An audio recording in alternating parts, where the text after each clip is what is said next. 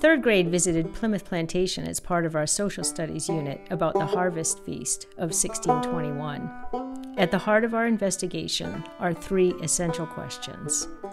How do historians figure out what happened long ago? How did the Pilgrims and Wampanoags get along in the early 1600s? How is the modern Thanksgiving different than the Harvest Feast of 1621? Over 1,300 students visited Plymouth the day we were there, so we were fortunate to have booked a guided tour in advance. Our guide, Hillary, focused our attention on things that would help us uncover answers. First, we visited the Wampanoag home site on the banks of the Eel River.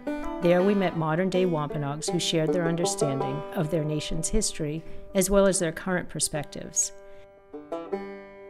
We learned about Hobbamock, a Wampanoag warrior who served as a translator and diplomat to the English settlers. We practiced being thoughtful about different cultures when we saw things that were different from what we experience in our own daily lives. We went into several structures at the Wampanoag home site and learned how Wampanoags used materials from their environment to meet their basic needs. While sitting on animal hides and furs in a wetu, we learned that women and men have different roles in this culture. Women are the givers of life. Men are the takers. As a result, women are in charge of gardening and preparing food, while men are in charge of hunting and fishing. Men are warriors, but must have permission from women before going to war. Then we visited the meeting house at the top of the English village. Looking out from the second floor, it was easy to see why the Pilgrims had chosen such a site. They had flat land for farming, a freshwater spring, and a hill from which they could see ships in the harbor, as well as strangers approaching their village.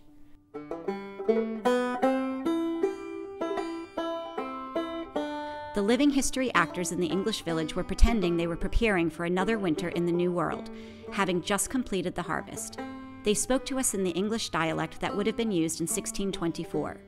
We asked the actors about their relationship with Hobbamock, about the roles of men and women, and about the militia and other means of protection.